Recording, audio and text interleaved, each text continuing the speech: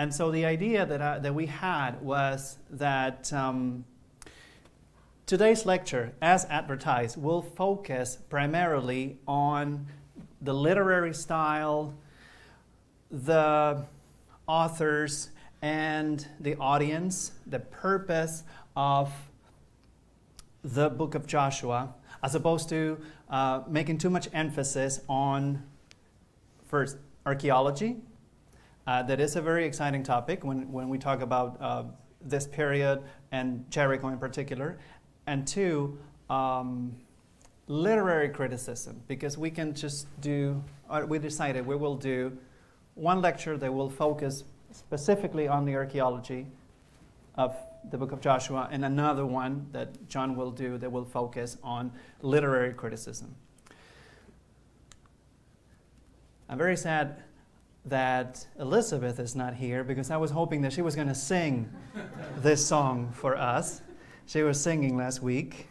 You may talk, I'm not going to sing, sorry. You may talk about your men of Gideon. You may brag about your men of Saul. There's none like good old Joshua at the battle of Jericho.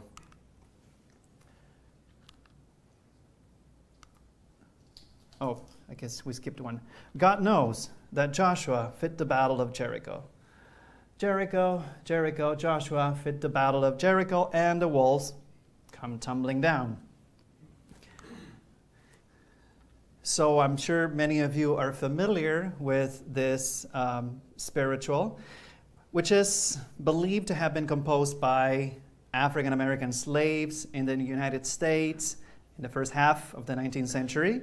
And of course, the lyrics are inspired in the biblical story of the Battle of Jericho that we will talk about today. However, is most likely an allusion to the escape, the concept of escape from slavery. And we know that there are other songs in this genre that more clearly talk about that, like Go Down Moses and Let My People Go. So this theme of the Israelites being delivered from slavery just transformed as in the 19th century as a hope for liberation from slavery for African American slaves in the U.S.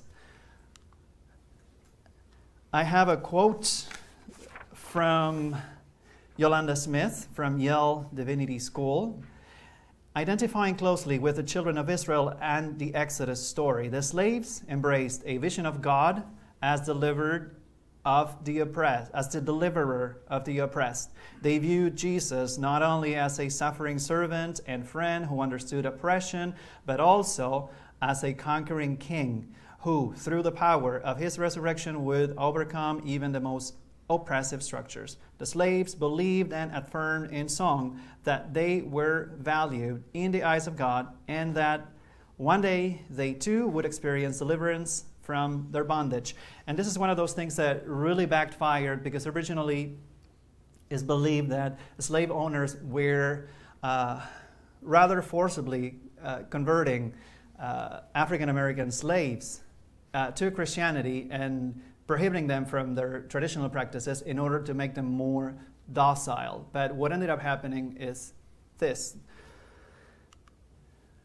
So what's this Jericho? Well, the Bible, of course, has a lot to say about it. It calls it the city of palm trees, and it's located in the modern territory of the West Bank, west of the Jordan River, and is considered the lowest city in the world, like 846 feet below sea level. And you can see that, I'm not going to do that again. You can see in the map, like it's almost like this, I hope we had our geologist here, the Rift Valley. So because it's so deep, it's very close to the water table. That's why there's a lot of springs there, and that's the main reason why the area is habitable, because of this springs that make agriculture possible. Another interesting thing about Jericho is that it has the oldest protected wall that we know of anywhere in the world, that may be older than 6800 BC. And we see archaeology shows us here more than 20 successive settlements of occupation at this site. I think I want to close the door, John. Oh, okay, that's good.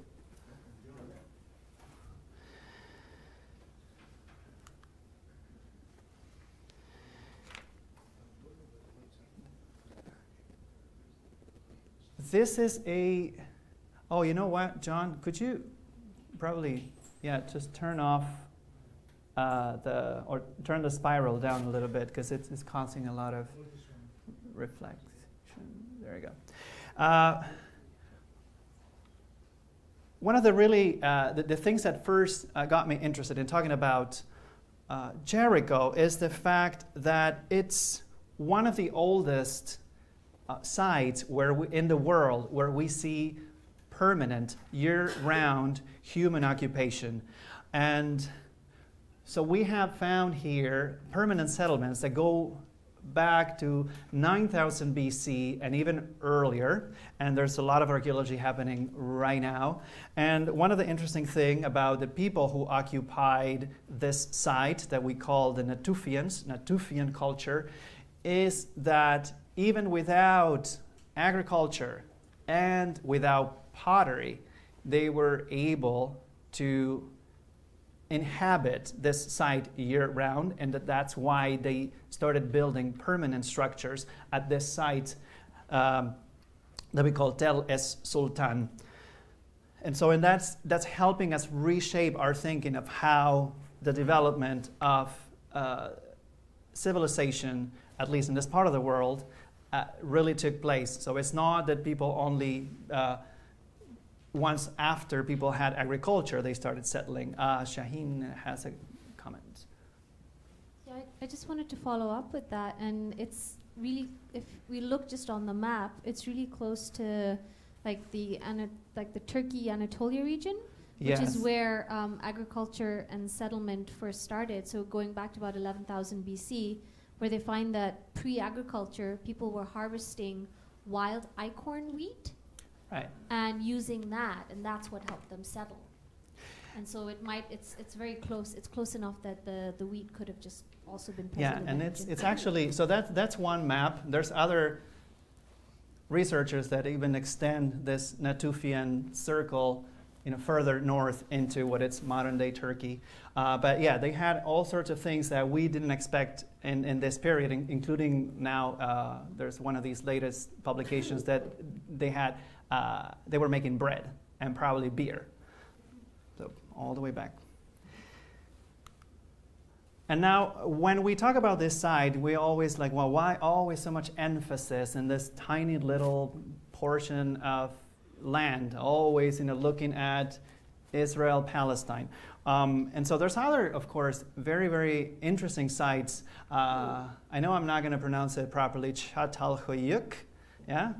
Now, this site is a lot more recent. So the oldest layers of occupation go back as far as 7500 BCE. And it wasn't occupied for more than 1800 years, as far as we can tell. The really interesting thing about this place is the size.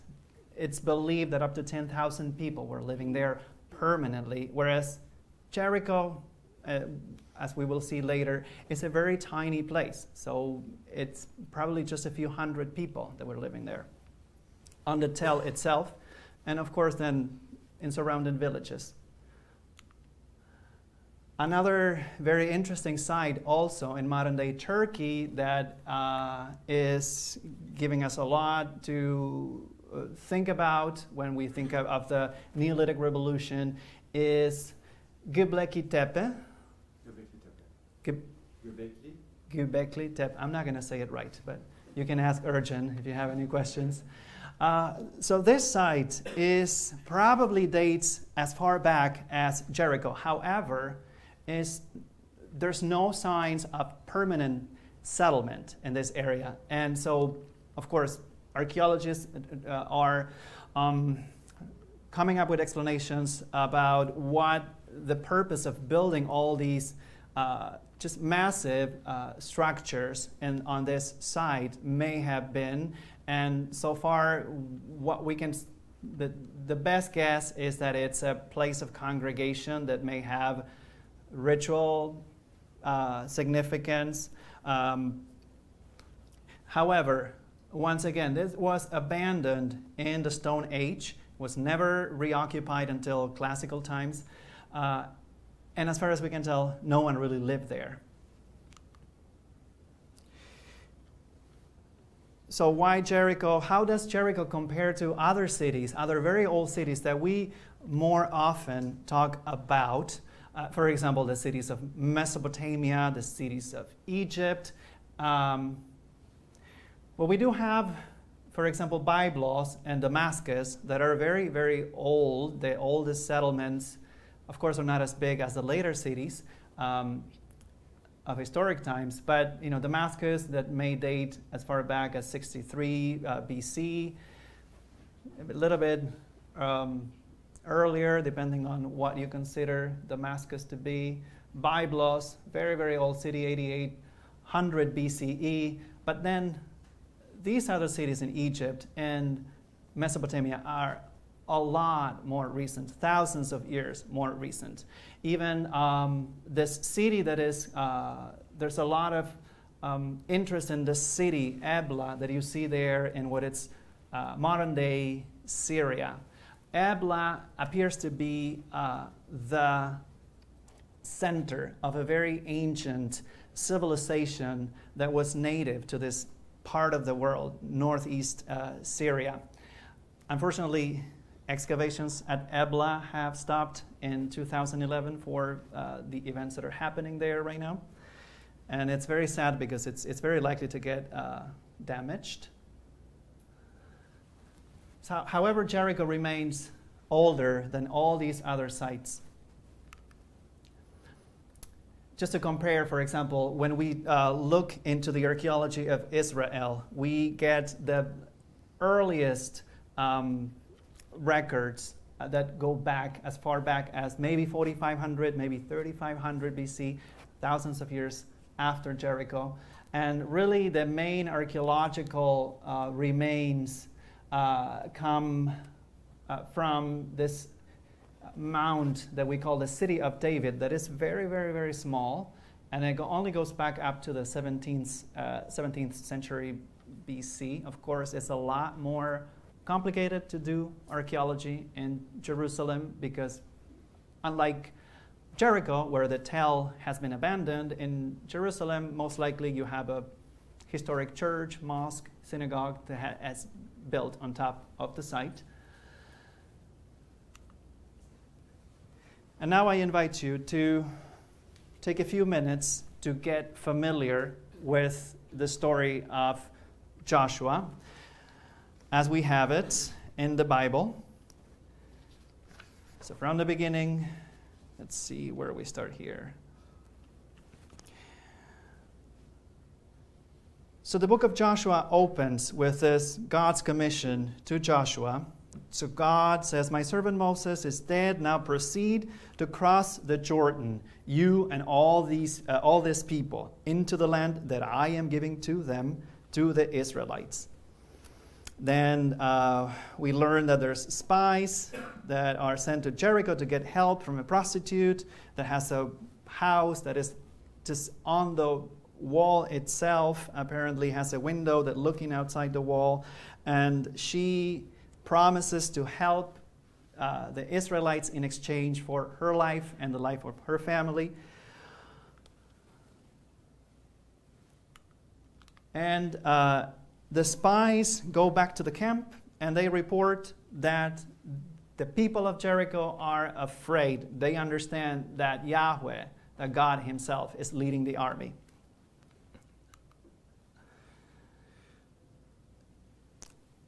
And I want to bring your attention now to the literary style here. I call the lecture from Rubble to epic. So think of this, especially this few slides that follow, as epic literature. Yahweh to Joshua,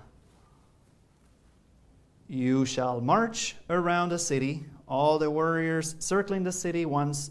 Thus you shall do for 6 days, with 7 priests bearing 7 trumpets of ram's horns before the ark.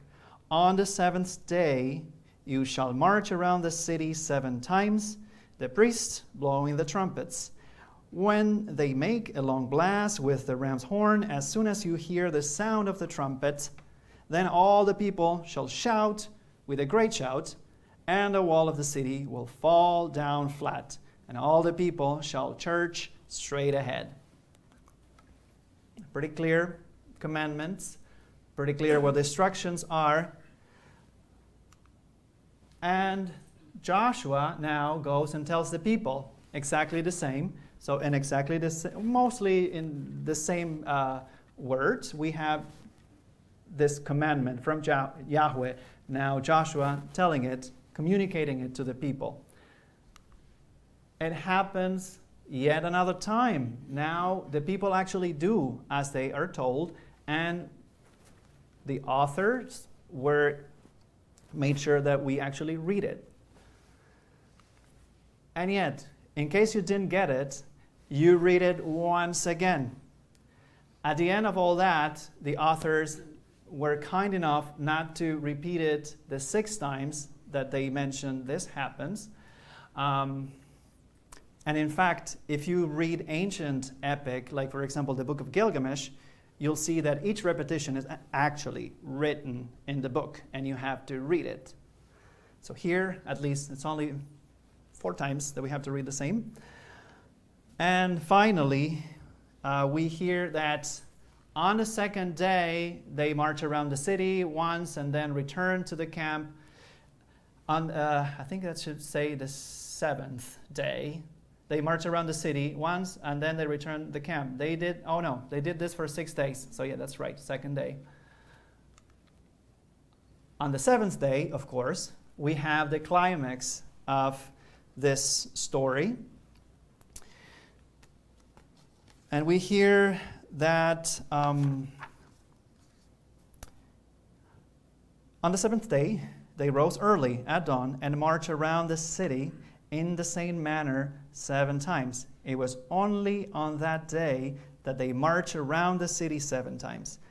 And at the 7th time, when the priests had blown the trumpets, Joshua said to the people, "Shout." So the people shouted, and the trumpets were blown. As soon as the people heard the sound of the trumpets, they raised a great shout, and the wall fell down flat. So the people charged straight ahead into the city and captured it. Then they devoted to destruction by the edge of the sword all in the city, both men and women, young and old, oxen, sheep, and donkeys. So nothing remains because God is claiming all the spoils. Now, something that gives us an idea that at the time that people were writing this story, the tell that you see here was already abandoned, is the curse of Joshua. Cursed before Yahweh be anyone who tries to rebuild the city of Jericho. At the cost of his firstborn he shall lay its foundation, and at the cost of his youngest he shall set up its gates. So it gives us an idea that most likely it was still abandoned by the time that people were writing and reading this story.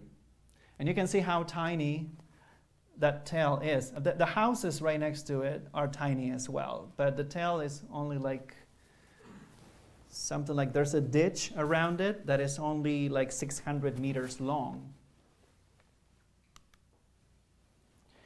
So what happens after this, the Battle of Jericho, which is the climax of the story of Joshua?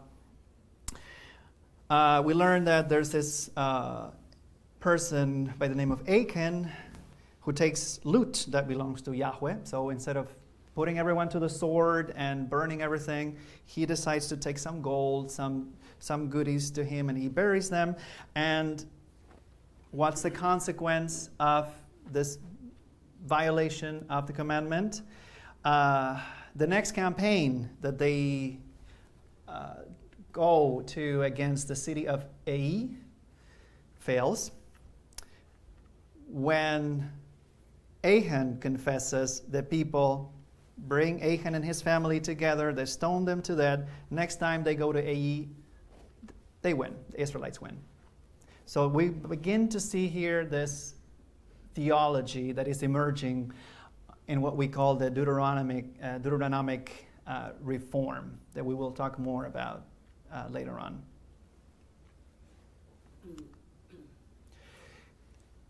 There's a lot of campaigns against other cities that are mentioned in Joshua. Some cities that we know of, there's some cities that have been found in the archaeological records, some cities that we don't really know where they are, whether they are purely mythical, if they ever existed. We learn about this event, the day the sun stood still. The people of Gibeon first deceive Joshua in order to, because they were just like the people of Jericho, they were afraid, and so they pretend to be someone else. They get into the camp. Turns out they're not who they said they are. They promise, please don't kill us and all our families. Joshua said, all right, we're not going to kill you and all your families, but you're going to become our slaves. And just after this event, when they go to the city of Gibeon, Joshua commands the sun and the moon, these heavenly objects that in ancient times were also considered heavenly entities, heavenly beings, in other words, divinities, to stand still. And they did.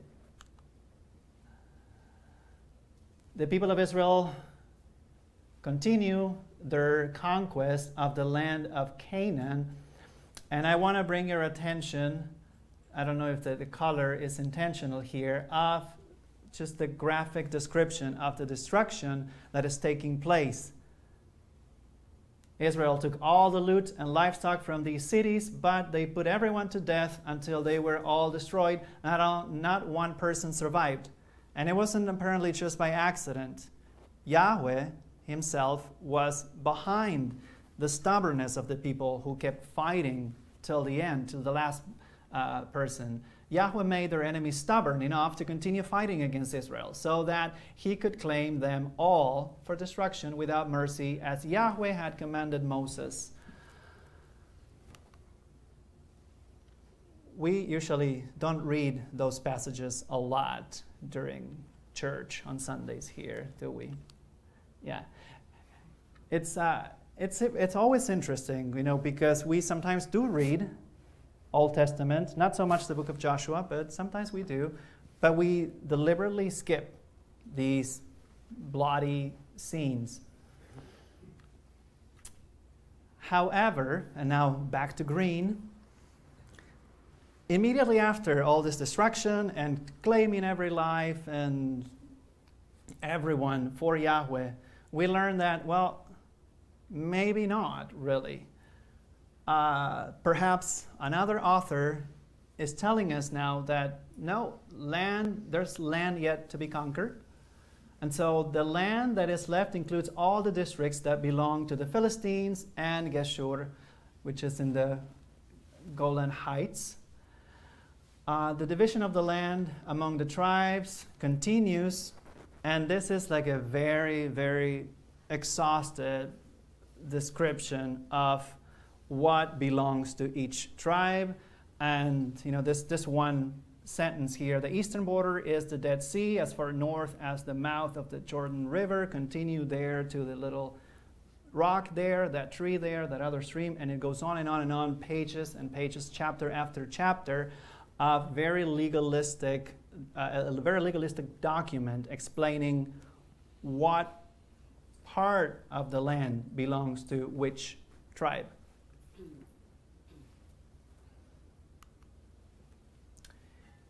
And lastly, turns out that not all the Canaanites, after all, were killed.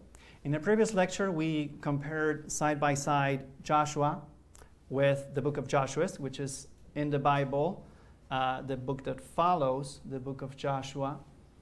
And we see how the accounts of Joshua and Judges usually are conflicting. In Joshua, there's a lot more of the conquest of the land is not so much a conquest, but it's like a very conflicted migration into the land, and the people are living there, and everyone's living together, sometimes fighting, some tribes sometimes help each other, sometimes not. It's not such a clear picture like the one we get in Joshua.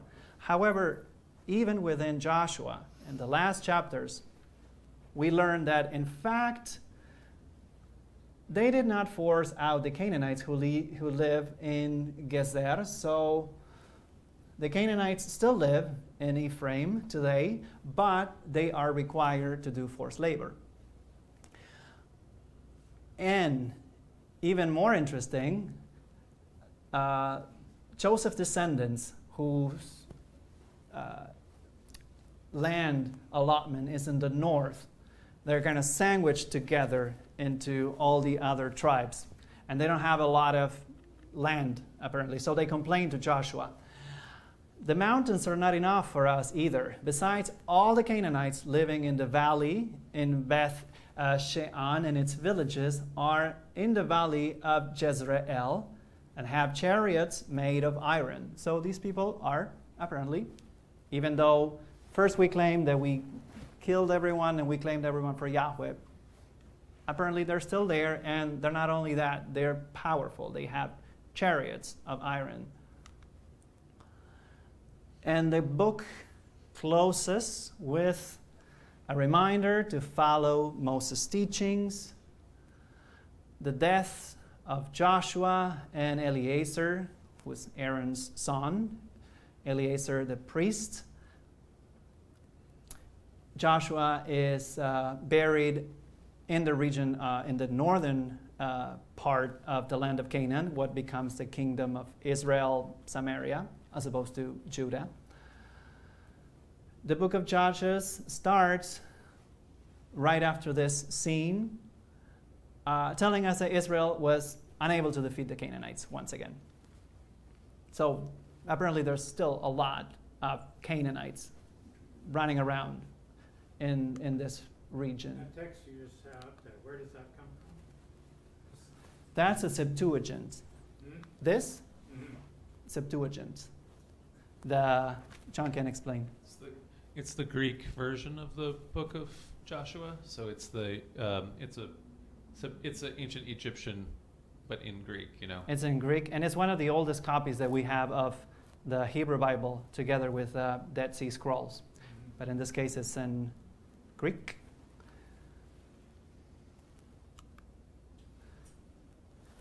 So I was suggesting you keep in mind the fact that the literary style of the book of Joshua is epic poetry.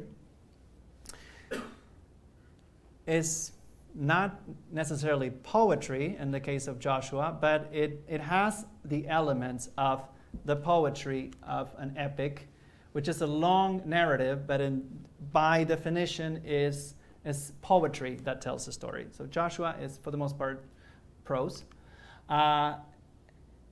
Something that it's very common in the themes of epics is that we're talking about a time that is before a time that we can remember, or a time before anyone we know. We know a few generations back, and that's it. This happened way back. The actors of the epic are extraordinary humans or extraordinary divinities. And the theme usually circles around identity construction, not always, but it's a very common theme of epic poetry. Comes from the oral tradition. So it was transmitted orally initially using mnemonic techniques like metric, music, epithets, these little descriptive phrases that we attach to the name of great people, to the name of God, goddesses. There's repetition that is like a refrain of a song. You just repeat and repeat and repeat and you remember it. There's a statement of the theme, like it happens at the beginning of Joshua. The heroic figure often faces great challenges, but they receive divine assistance. The gods or God intervene to help our hero. There are things like formal speeches and catalogs, so lists of objects, places, peoples. And some examples that I'm sure most of you know are, of course, the Epic of Gilgamesh. That is the oldest epic that we know of, that we have. That comes from Sumeria, and from close to Sumeria, from Babylonia, we have the Enuma Elish. That is a little more recent, but still quite old. That tells the story of the god Marduk rising to power in the pantheon. I'm sure everyone heard about the Iliad and the Odyssey and the Roman Aeneid. What other epics can you think of? Shaheen knows an epic. As many as you want. There's the Mahabharata and the Ramayana as well, which are probably around the same time as the Iliad. Oh. Or maybe a little younger than that. Mm. There's the Divine Comedy. The Divine Comedy, yeah. Anyone else? The Canterbury Tales. And there was one there. Paulo? Beowulf. Rudy? You were going to say Beowulf. And Valerie? Icelandic sagas? The Icelandic sagas. Oh, yeah. So there's the King Arthur sagas, yeah, right? So, yeah, it's a very, very common literary form around the world. And it's interesting because many times some scholars will claim there's no epic poetry in Israel. And so based on that assumption, we say, all right, we just close the chapter and we don't look at any book of the Bible as having the same literary purpose, style that these books may have. Of course, you're not going to leave this room without hearing a little bit about Ugarit, because this ancient city that we discussed in a previous lecture is a city that is one of these Canaanite cities that we know of, and we have their literature, and they spoke a language that is very related to ancient Hebrew. In fact, their script, Phoenician script, that we're developing at the time was also the same script that the first books, original books of the Bible were, the script in which they were written. Very related people, and also their material culture is similar to that of Israel, and even some of the ideas of conceptualizing the divine, the relationship between humans and the divine that the Ugaritic people had, we see later on in Israel. So this is from the library that we found in Ugarit that dates to the 12th century BCE, at the time of the Bronze Age collapse that we'll talk about later.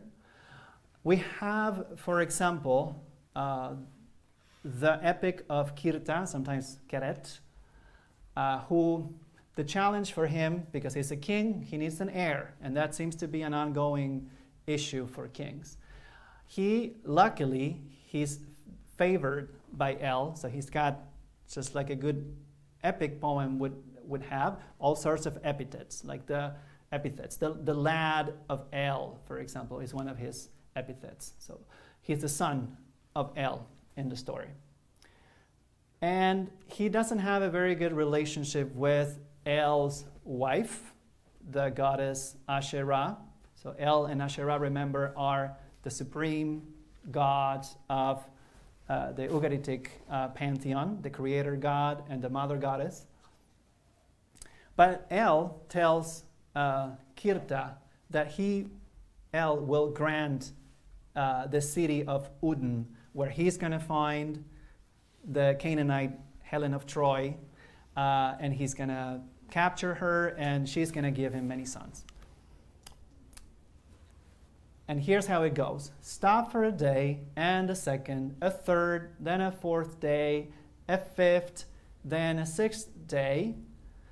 Don't shoot your arrows into the city, your sling stones into the fortress. Then by sunset on the seventh, King Pabil of Udon will be unable to sleep, and here all the miraculous things happen where, in the seventh day, the city is now open for Kirta to enter with his army. And speaking about armies, there's this word that appears a lot in the Bible together with the name of Yahweh, the name of God, is the word Sabaoth. Sabaoth, I guess. How is it pronounced? Tsevaot. Sometimes it's Yahweh Tsevaot, Yahweh Elohe Tsevaot, Adonai Yahweh Tsevaot. And it really literally means the God or the Lord of armies, of the armies. And for those of you who know the Handel's Messiah, when we sing Handel's Messiah, there's this part where we talk and we praise the Lord of hosts. And that's just the King James translation of Tsebaot, Lord of armies. So next time you sing the Messiah, remember that. And this is related to something that appears a lot in the Ugaritic literature, this idea of the armies of heaven, sometimes assembly of the gods. So there's a little bit of a connection there with this ancient religious culture of the Canaans, the idea that God is the one who leads the armies. Because the theme of the warrior god is another thing that is very common in all these ancient epic poems. A god that wages war against the enemies. Here in the Canaanite pantheon, the warrior god is not El. This is a polytheistic system, so each god serves a different purpose. Baal is the warrior god, the god of the storm, the god of the rain, the god of war.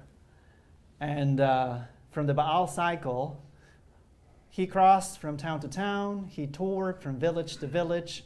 Baal captured 66 cities, 77 towns. Baal sacked 80. Baal sacked 90. So how many cities captured Baal? How many cities did he sacked? 60, 80? And this is, again, that's a very particular kind of literary resource that people in this part of the world use that appears a lot in the Bible. And it's one of the things that sometimes leads to confusion in the Bible. Like I can think of that the Matthew with donkey and the colt. Yeah, because how does that go, John? It's Jesus' entry into Jerusalem on Palm Sunday, and Matthew gets confused because he's reading the Old Testament prophecies about him riding on the colt, the child of a donkey or whatever, right. And so he has it on both, even though it's just poetic repetition in the Old Testament. It's poetic repetition that Matthew misunderstands it. That is present in this ancient, it's more ancient literature from Ugarit. It's interesting that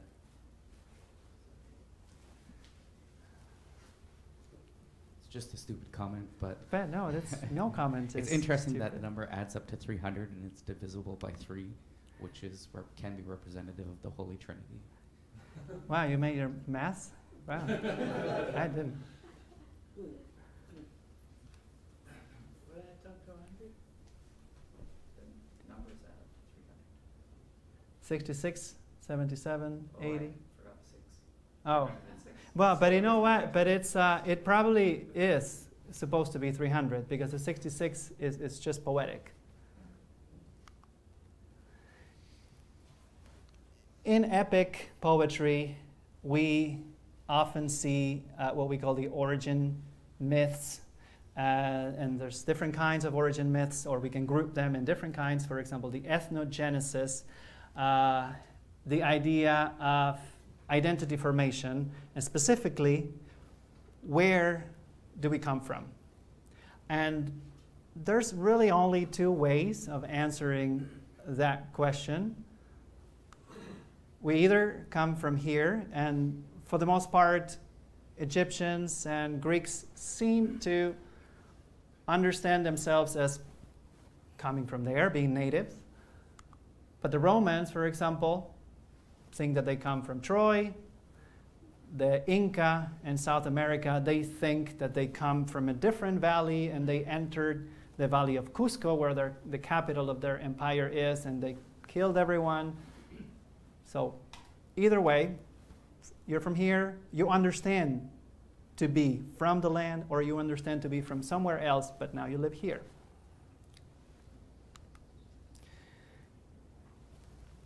Origin myths also explain why things are the way they are. Why do we do this ritual? Why do we have this tradition? Why is this tell that we see here in the valley of Jericho abandoned? Why is there a rock, or like this rock formation, or so on and so forth?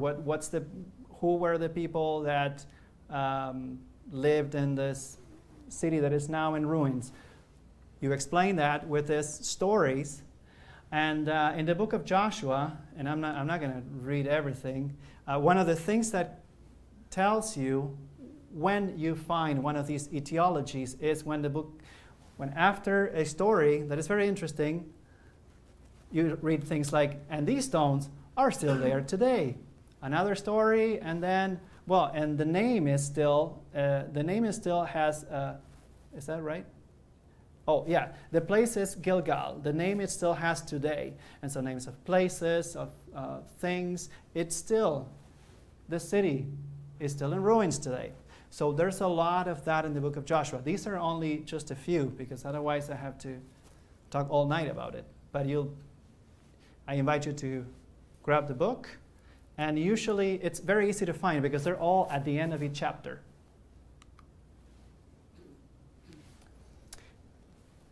Because I know that you might be thinking about the archaeology. We'll talk a little bit about that, and there might be a lot of questions. This is just scratching the surface of the archaeology. What we know of Jericho. What can archaeology tell us about this site, and perhaps about this battle that we read about in the book of Joshua, and also these campaigns that happened in other cities. So we started with this Iron Age, very, very old settlement of the Natufian culture. And it's continuously inhabited, more or less. Sometimes there's maybe a couple centuries where the site is abandoned and gets occupied again. The period that interests us is the period of the Bronze Age, specifically the Middle Bronze Age. And this is where archaeology tell us this Jericho was at its greatest extent. So it has the largest structures come from this period. Remember that the Bronze Age is divided by the kingdoms of Egypt. However, this, I think that's a typo. It is this site, archaeologists since the 1970s have argued that the site was not destroyed at the time that the Bible tells us Joshua would have been there, but it was destroyed earlier. It was probably destroyed some 2 centuries earlier at the end of the Middle Bronze Age. Because the book of Joshua, we believe, is the story in the Bible should have taken place based on what we read in the story of Exodus sometime between the 14th and 12th century BCE.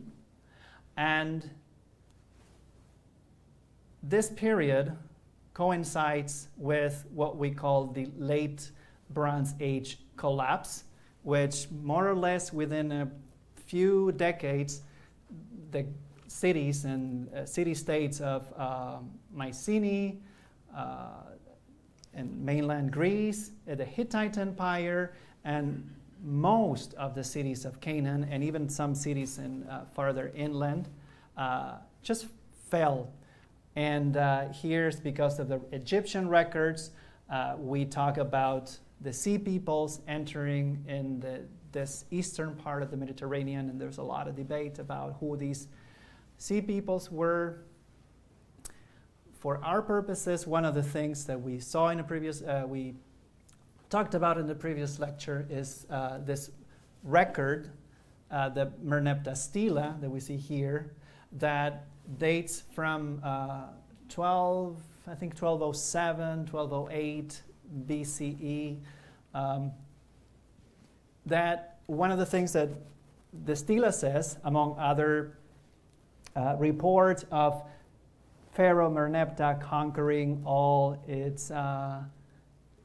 these invading armies that are part of this Sea People's invasion. Merneptah reports that in the land of Canaan, he destroyed a number of cities, and the $1 million line is the one that archaeologists say, or linguists say, translate as Israel is laid waste, and his seed is not. So we'll talk about what that means in the previous lecture, or maybe we'll do it at the end, because there's also debate on whether or not that word is translated, that is translated as Israel, could simply be translated as nomads.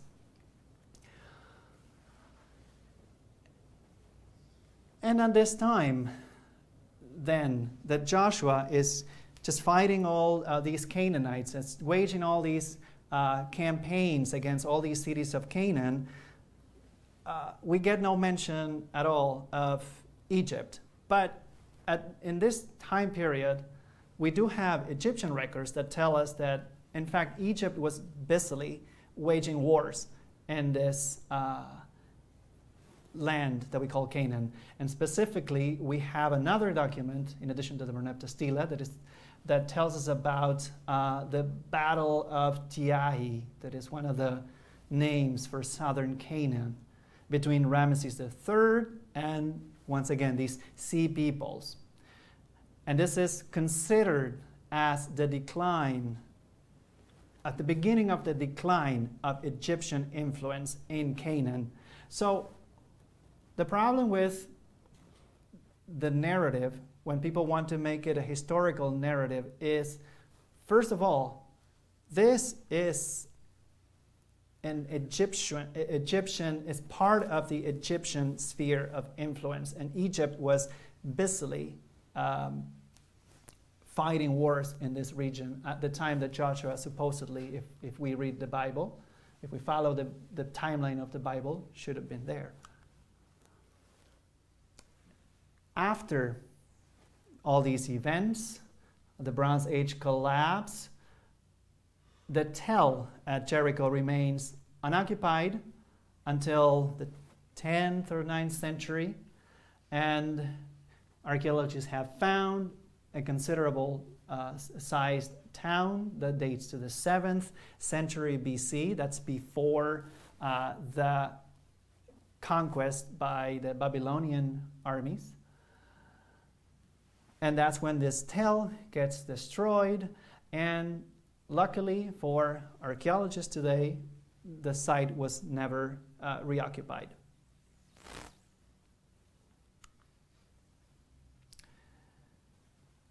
Any questions up to this moment? Robert has a question.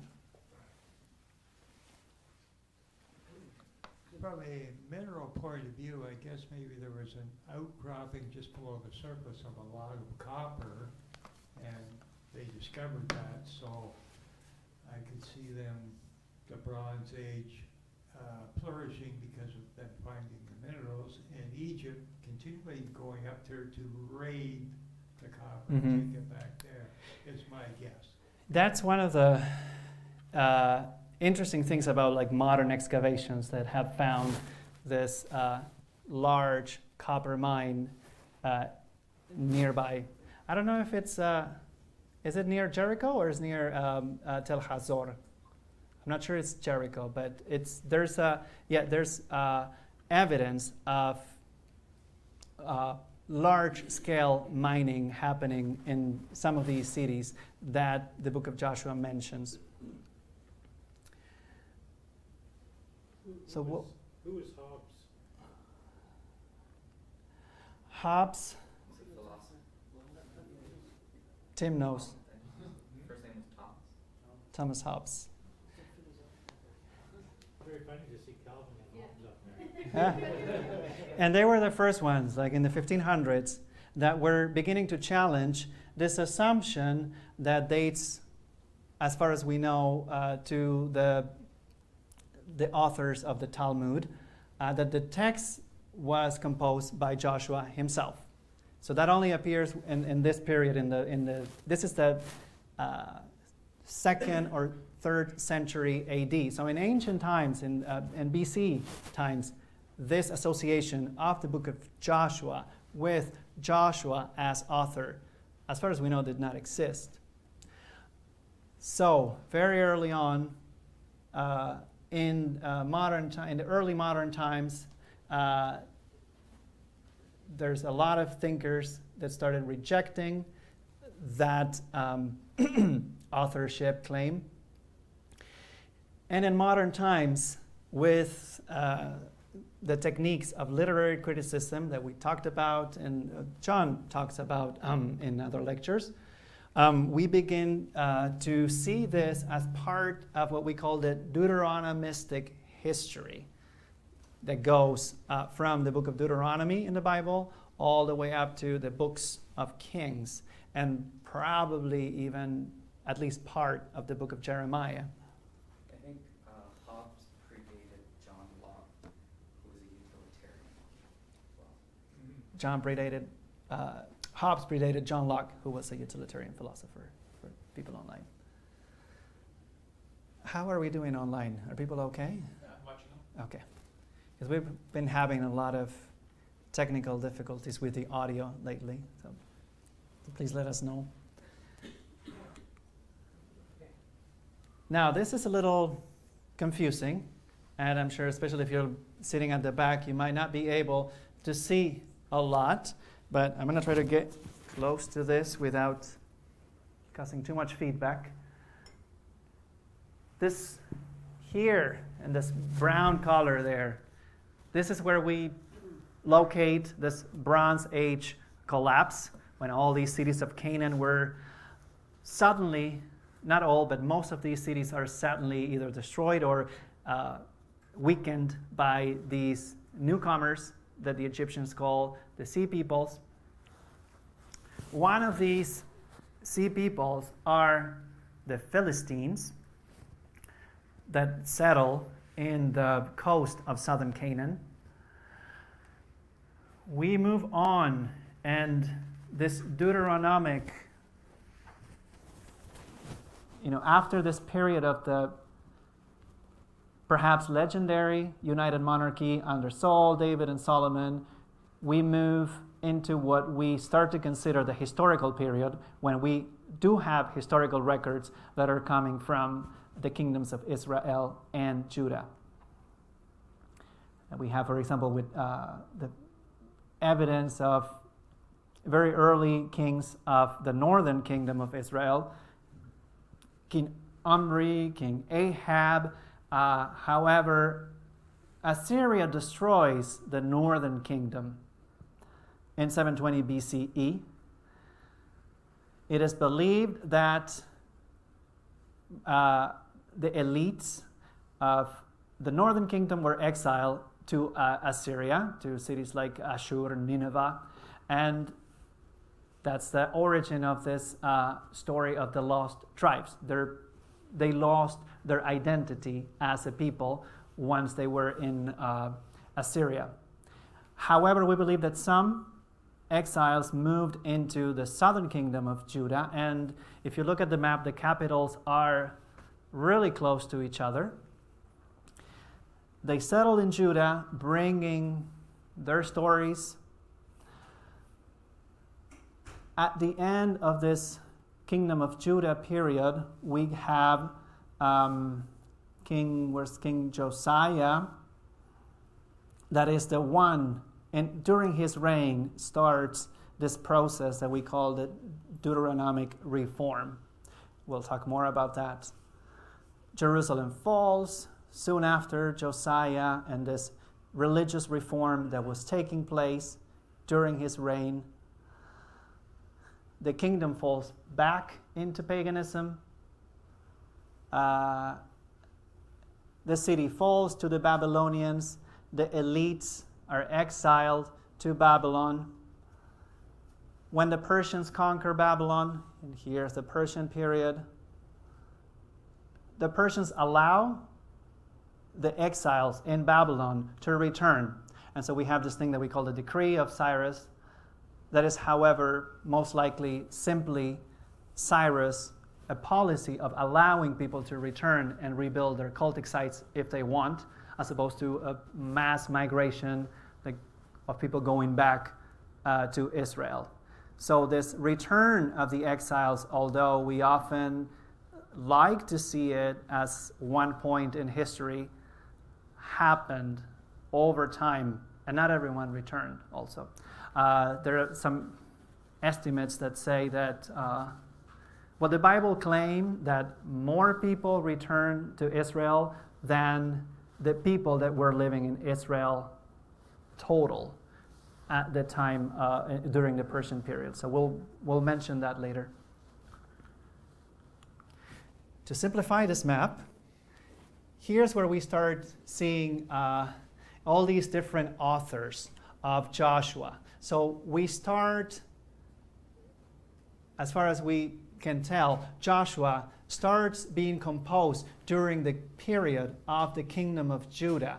And there are later additions and revisions that happen during the exile, but some of the most recent arguments from scholars have been that the book continued to be edited and into the Persian period around 400 BC, which is the time where we date the book of Ezra. And why all this paying attention to the timeline here? Because I want you to get a sense of how the circumstances were changing over time. From the time that we start collecting all these stories about Joshua into a book, to the time that the book takes the form that we recognize today, a lot of things happen in between. So we have to not only be aware of the different authors, but also the different audiences.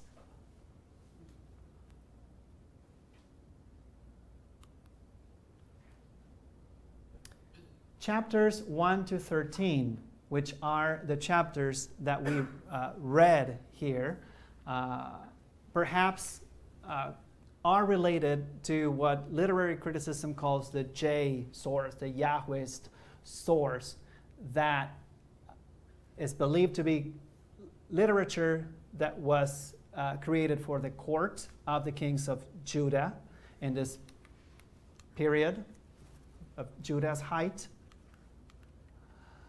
The character of Joshua is, however, a northern hero.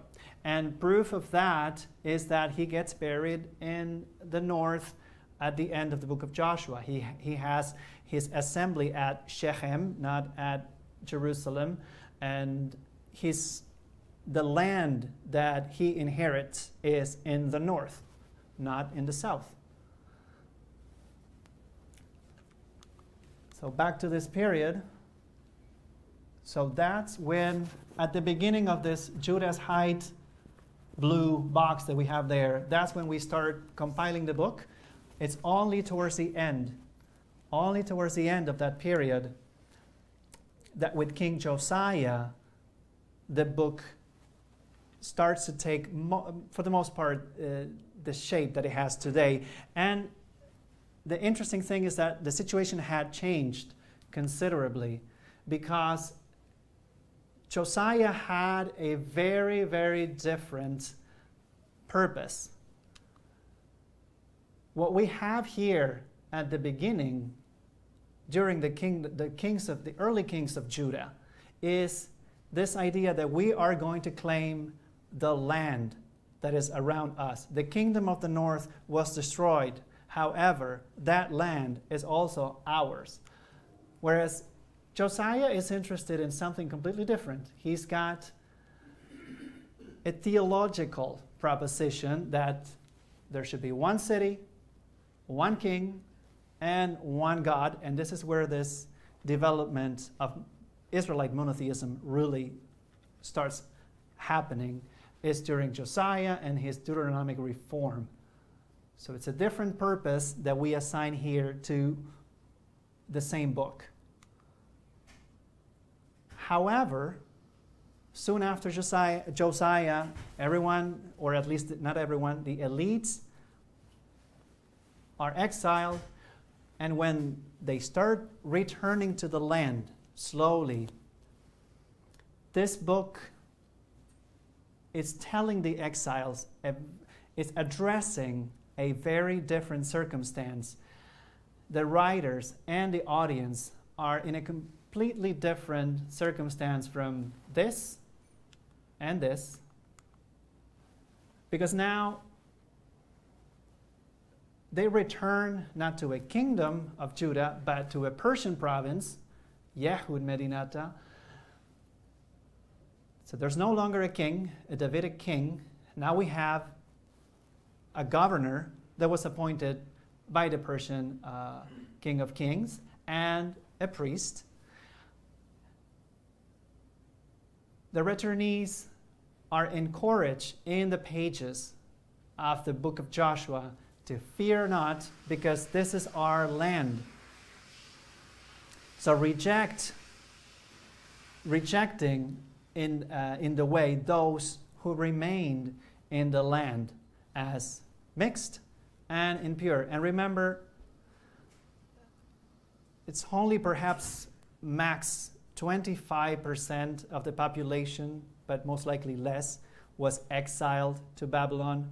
For the most part, people stayed, and we even have, in the archaeological record, a lot of smaller settlements across Judah that show no sign of destruction and that are continuously inhabited in this exilic period. So most people stay there, but now we see them as different. They have mixed with the people with other people, and most, worst of all, they have reverted, quote unquote, into paganism, into the practices of the older religion of the land. Ezra claims that 40,000 exiles return, which matches the number of Joshua's troops who crossed the Jordan to fight Jericho. The leadership model of Joshua and Eleazar, the priest, is echoed in Yehud's priest and governor, Ezra and Nehemiah. So now slowly during the Persian period, and the Persian were trying different things, because it's always, in ancient times, it was never easy to rule this part of the world. The Persians try different things. Eventually, the governor's role just becomes restricted to keeping order in the land and ensuring the tribute was paid. And there's an increasingly authority of the priests. And it's in this period that for the first time, the figure of the high priest of the Temple of Jerusalem it appears. So it becomes a de facto theocracy within the Persian Empire.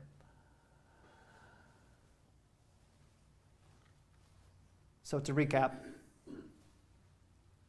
kings of Judah that are trying to make claim to the land of Israel.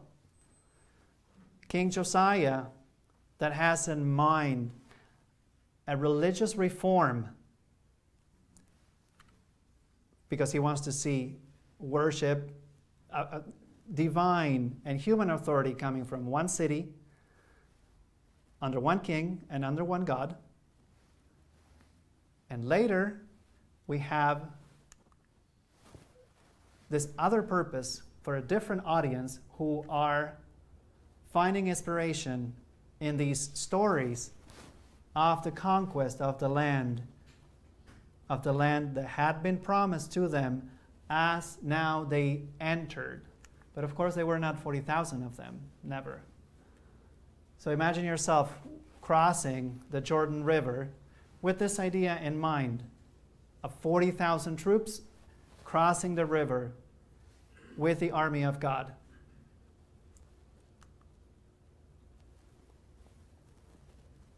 And I will argue that the book even continues to resonate with modern audiences, and it's not only our modern concern with historicity, which for sure it's out there, but we saw at the beginning of this presentation that it was read in the 19th century as liberation, as giving hope to the oppressed peoples for the possibility of liberation.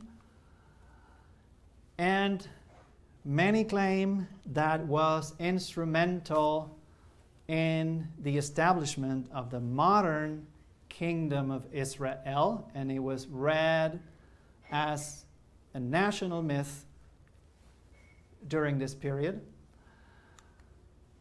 However, and because of that, it's highly criticized, the use of the book of Joshua in the modern day Israel especially. But even some of these critics are arguing that even within the book of Joshua, we see an underlying history as a post-national model. This conflicting, contradicting accounts of separation, of cleansing of the land, as opposed to the picture that we get towards the end, where in fact, turns out, no, we're all living together, continues to be ongoing debates, especially in Israel, but I will argue everywhere, the wall continues to be a symbol of a great obstacle that can be overcome by faith. And we got to the end. So thank you very much.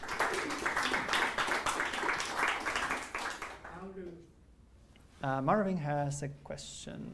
Yeah. How do Christians reconcile their idea of the loving Jesus and so on with this bloodthirsty Yahweh depicted in here? Well, that's why I was saying that often we don't read that in Sunday mornings. Those lines are skipped, and it's not only in the book of Joshua, but there's also a lot of that in other books, especially that we do read the Psalms a lot. It's part of the lectionary, and yet when you see the suggested readings, it's going to say Psalm 150 verses 1 to 3, and then 10 and 11. And you skip the middle part. And when you go and read the middle part, sometimes it's not the nice face of Yahweh. that we like to see. So how do we reconcile it? Well, again, for us, for example, in this church, yeah, that's a struggle, right? This is how the people at the time understood the divine. The role of God is to help you. God promised the land in which you were going to live, and He's going to help you make sure that you get it if you do as God commands. Whereas now we don't think about a God in those terms anymore. Shaheen. Yeah, I was wondering if we could go back to the slide that had the image of Baal on it. Yes. Yeah, that's the one. So I had a point to make about this slide. And I mean, given that we know the region was under Egyptian influence for a good few hundred years, I don't know why no one says that's not Baal. That's a very classical pharaonic pose. Yeah. That is a pharaoh with the white crown of Upper Egypt. And the pose, you can clearly see where the kilt was around his middle. Oh, yeah. And the pose he is in is the classical smiting pose of the pharaoh. So I don't know why they keep saying it's Baal. I think they say it's Baal because they found it in that region. However, Baal was from very early on associated with Set in Egypt. So Baal is the rival of Osiris for all practical purposes.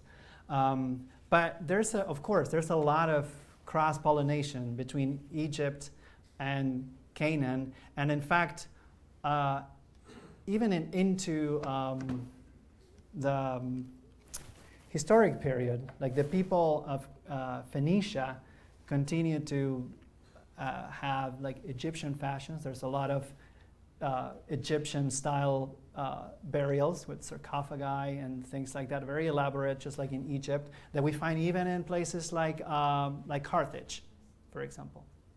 So the cultures were very much influencing each other.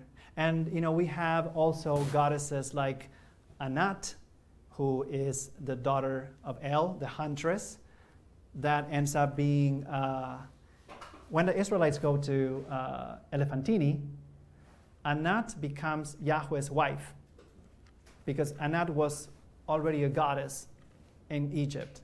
The Egyptians absorbed Anat. So I think she was one of the wives of Osiris in some of the myths. I think it was Catherine first. Oh.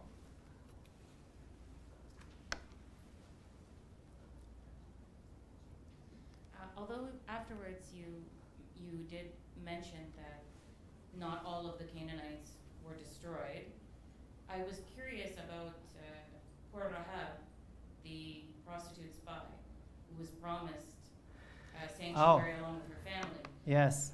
Do we have any information about her? Well, she did. The book says that Joshua did keep his promise, and that she and her family were allowed to live, and they moved to some city. I don't know which city, and it's one of those stories that say, and they still live there, or something like that. So it's one of those. But that idea that someone has to help you, so there's got to be, you send spies, and then someone of the local population betrays the city. That also appears later on in Joshua again. So that's one of these things that we see in the Bible, all these duplets, that the same good story apparently is too good to tell it only once. And the second, and Joshua is not a prostitute, and Joshua is something else. I don't remember what it was in Joshua, but I think it's Valerie and then Tim. Oh, I thought, okay, so Tim here. It's over here. Thank you, Arjun. Just about the question. It's very, yeah, Just it's about quiet. the That's question the about- one that doesn't work very well today. The question about reconciling what the book says to actual life, just with regards to like the Italian Renaissance, since I was in Italy. St. Augustine's comment on that was that the Bible was not meant to tell you how to live life on earth, but how to reach salvation in heaven. So to recognize that storytellers and actual humans wrote a book, Yeah. where facts might be fiction, kind of thing. It wasn't meant to be a guide on how you should live, kind of thing. So skipping stories kind of makes sense. And Augustine, right? Saint Sa- Augustine. Yeah, which goes back to Yeah. 4th century AD. So that's very early on. And yet, there's some. So when, for the first time, people started to question, and this is something that I'm hoping to talk about more when we talk about specifically the archaeology of behind this book. Because unlike Exodus, there are things that we can say about it. Because archaeology can't tell us much about a migration. People migrating don't leave tracks behind, most times. But here we have sites, we have cities, even cities that are destroyed at the time that supposedly the Bible tells us these events happen. And yet, when specifically the idea, the archaeological results began to tell us, no, this is not history. And this was in the 70s, and it was very problematic, and especially because it was a woman archaeologist also who was making this claim. People started saying, well, we have to, like similar to Augustine, like, okay, this is not history, so we have to see what the story is telling us about God. That was one of the claims that archaeologists were saying. This is not debunking the Bible. This is interpreting the text in a different way, not as history. But it doesn't mean that it has no value anymore because it's not history. Yeah,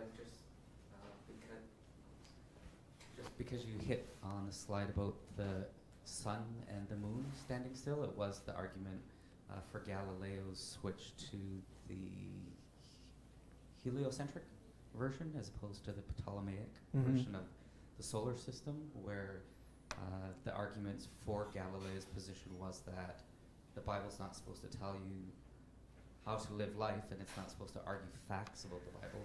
Like the earth could revolve around the sun and the Bible could still be right. We just had a lecture about that you can watch online, because it's a lot more complicated than that, actually, we learned with John. But yeah, that was one of the arguments for sure.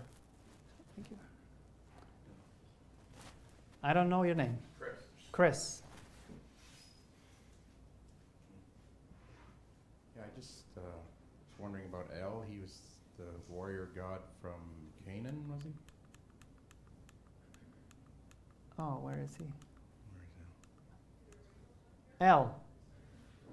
El or Baal? El.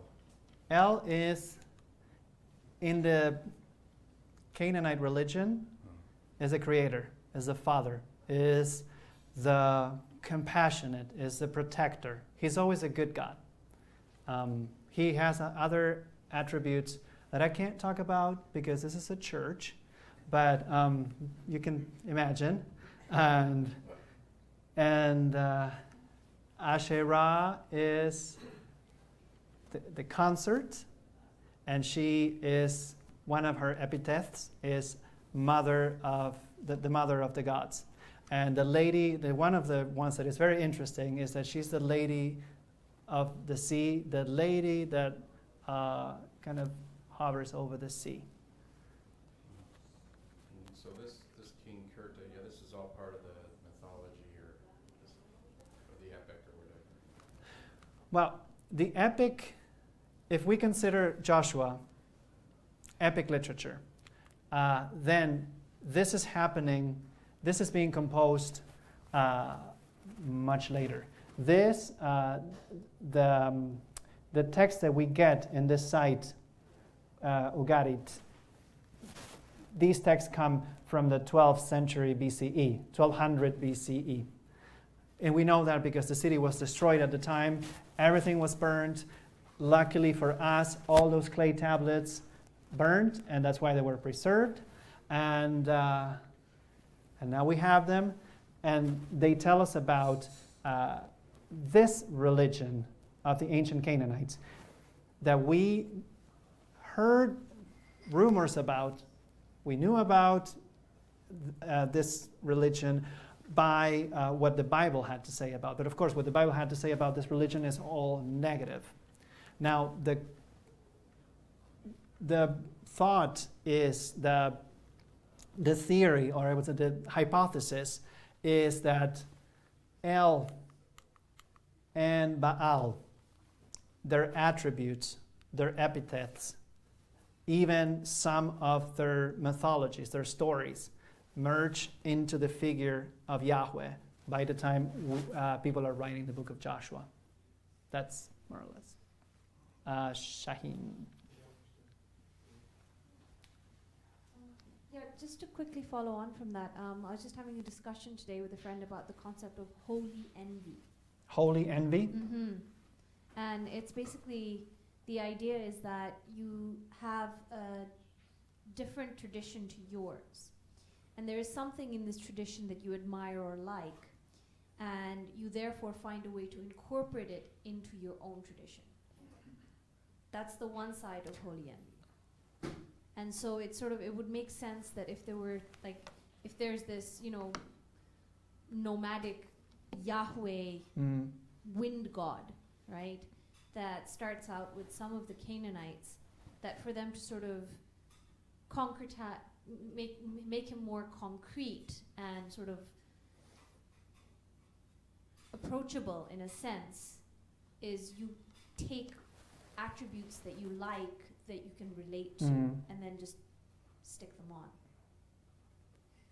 That's it. Holy envy is called.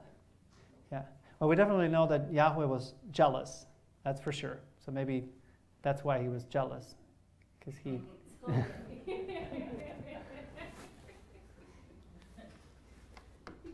Rudy. There's something I heard a long time ago. I don't remember where I heard it or how much credibility there is to it, but there's a legend in the Native American peoples that there was a night that was extra long, that is exceptionally long, whereas the sun on the other side of the world was standing still, so the night here was extra long. And that's Sorry, could say that again, because I could. In the Native American people, there was a legend or a story that once there was a night that was extra long. There was hours longer than the normal. The sun didn't rise. Oh. The sun was on the other side of the world, had stood still. And I don't know how whether that actually is a story, but that's what I heard a while ago. Yeah, that's an interesting one. But yeah, there's a lot of stories like that. And these guys, of course, they thought it's the sun that goes around the earth, right? So when this guy, Baal, dies, and all the vegetation dies because he's the god of storm. So if he dies, there's no storm, there's no water, no crops.